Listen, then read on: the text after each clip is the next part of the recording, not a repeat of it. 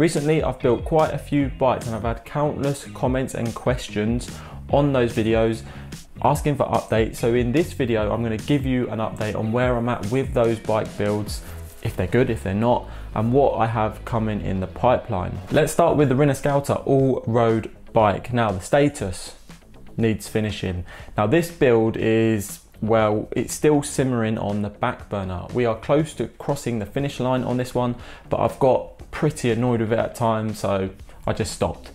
Don't hate me. You see, the Rinascauta has been somewhat of a mechanical conundrum. Everything is primed and ready to hit the road, but there's a snag with the L2 hydraulic group set. And when I say snag, I mean it's been a little bit more than mildly annoying. This group set is a bit like a Rubik's Cube you had as a kid. It's a puzzle, a challenge, and frankly, it's been driving me up the wall trying to dial in the braking system.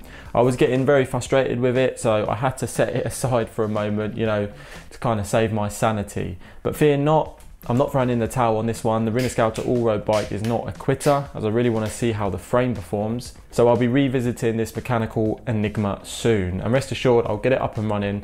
The bike deserves its moment in the sun. Moving on to the Elves Falath Pro 2022. And the status of this bike is complete, and I use it occasionally.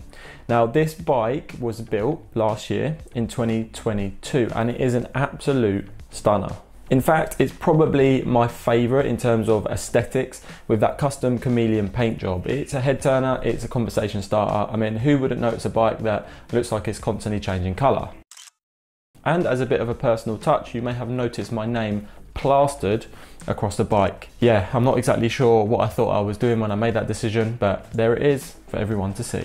Last year, I was pretty much glued to the saddle of the Falath Pro. I took it for countless spins, really got to know it inside and out. However, once I built the newer Falath Evo 2023 model, my ride time on the Pro has dwindled. Now, more on the 2023 Evo in a little bit. But let's not overshadow the merits of the Falath Pro. It's a fantastic frame and a brilliant purchase. It's a perfect example of getting a top-notch quality frame and performance without breaking the bank. The ride is smooth, it feels great, and overall, it's done a stellar job so far. That said, the Sensor Empire Pro group set that's on it is just not on the same level as like my Shimano 105 group set, for example. It's not horrible by any means, but it lacks a certain spark. It gets the job done, but it doesn't exactly set my world on fire. One of my major gripes is with the cable routing into the levers. When you're using compressionless cables, the ideal route is into the top of the shifter so that the cable isn't bent. Now, unless you've nailed it completely flush, you're going to feel a bump where your palm hits the bars, hits the hoods. To me, it just doesn't make sense, that design. It's not the most comfortable setup. That could be down to the way I installed the cables, but wrestling with compressionless housing isn't as straightforward as it may seem when routing it through the bars as well. But don't let these few issues distract from the fact that this bike is truly spectacular in many ways, and the frame is awesome. The narrow bars and the aero frame combine together to tuck you in, creating this incredible sensation of unity with the bike. Next up, the Lightcarbon Gravel Bike, and the status is finished. So let's shift gears and venture off the beaten path onto the gravel path. Now, this bike is not just a bike, it's a beast basically. In the roughly 100 miles that I've racked up on it so far, it's shown itself to be a sturdy and dependable tank. The 43mm Gravel King tyres on this beast are pure delight. They just eat up the rough terrain and last for seconds. It's like they've got an insatiable appetite for gravel and dirt. Now, I do have a bit of a quibble with the bike sizing. The bike is a size 52, but I can't shake this feeling that I'm actually reaching for the bars a bit when I'm in the saddle. It's a tad frustrating, especially when I compare it to my other bikes that fit me like a glove. But setting that minor gripe aside, the rest of the bike is awesome. I'm particularly impressed with the Sensor SRX Pro 1x11 speed group set that I snagged from AliExpress for a cool £218. It feels solid and reliable. One of the standout features is a chain stabilizer that's integrated into the rear derailleur. What it does is keep the chain taut, eliminating any excess sort of slack and flappy in the chain, and what you're left with is a chain that's basically solid, and you're not disturbed by the drive chain or feel like it's being clunky when you're going over bumps or rough terrain. Much like the Falath Pro, this bike also has an issue with the cable routing into the shifter, but it's not as prominent. The one by drive chains means there's one less cable to worry about.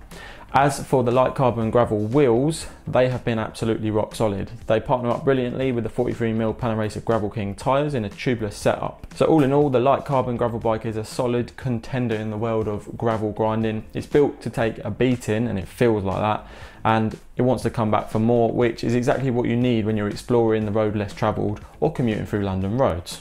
On to the Giant Defy Advanced 1, and the status of this, it needs some love. Now we are stepping back into memory lane with this bike, and it holds a special place in my heart. The 2016 Giant Defy Advanced 1, this is the OG, the bike where it all started.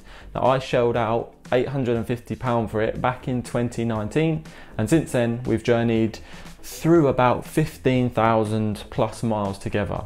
We're connected. Now the ride comes with mechanical disc brakes and hefty rims, not exactly top of the line stuff. It's also a little bit too big for me, a fact I discovered during my bike fit video. Do you know what though, despite its flaws and its need for some TLC, it currently needs bar tape and could do with a decent scrub down. I can't help but love this thing. It's been a reliable companion that's delivered nothing but good times on the road. The Ultegra group set has not skipped a beat once, although it did replace the chainrings and cassette around 7,000 miles ago. However, as the reality of cycling goes, I've since acquired bikes that are newer, nicer to ride, and most importantly, a better fit, so they are more comfortable to ride as a result. This old friend of mine has been somewhat relegated to the back burner, hanging nicely in the summer house. Perhaps I should strip it down, give it a proper clean, and set it up as a shrine in the newly landscaped garden, a kind of monument to the bike that started it all. I'm sure my fiance would totally be on board with that. Up next, a Kinesis Cross-Light gravel bike, and the status for this is probably looking for a new home. Now this bike hasn't featured that much on the channel, but it has seen its fair share of adventure. Now I bought this bike second hand in 2021 when I was living in the bustling heart of East London. This bike served as my escape and allowed me to venture into the serene countryside. Its aluminium frame has held up admirably throughout our rides together. One thing that continually surprises me about this bike is how good the single piston brakes are. For some reason, they pack a serious punch when it comes to stopping power. Every time I ride it, I'm taken back just how much control I have.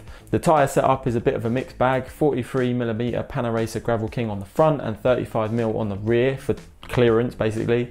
Now as much as I love this bike and despite my attachment to it, it's probably time to find a new home for the Kinesis Cross-Light gravel bike. So if you're looking for a bike with character, a storied past and a good dose of charm, drop me a message. Let's move on to the Elves Falath Pro 2023, and the current status is this is my daily ride. I promise you a complete and detailed review of this bike is coming soon, but I want to get some more miles on it so I can give you a well-rounded and broad sort of overview of where I'm at and how I feel towards it. But for now, this is where I'm at. Starting off with the integrated 38cm bars. They're not only aesthetically pleasing, but also functional, and they're comfortable to grip. There's something about this bike, much like the Falath Pro, that makes me feel totally at one with it. The relationship between me and the machine is probably thanks to the precise bike fit.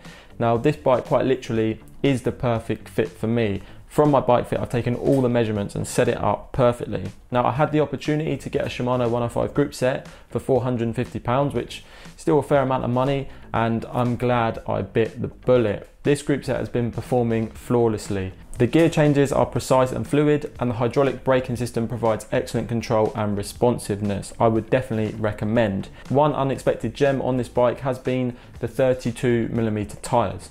Whoppers, right? They've added a level of comfort that has been surprisingly beneficial, particularly on the rougher and unpredictable London roads. These tyres may not be the first choice for racers, but for my everyday riding, they've proven to be a fantastic addition. So far, after covering approximately 300 miles at Elves Falath Evo 2023, has been a great ride. Now, any questions on any of the bikes that you've seen so far, this is your chance to ask a question. Drop me a comment below. I will do my best to answer every single question. So that's what I've done, but what's coming up? What's in the pipeline? Now, I have a new frame coming from Elves, which is going to be a full build. That's going to be a good one. I'm excited about that one actually. I also have a new frame from Yeolio, which may or may not have been in the hands of Rob at Carbon Bike Repair.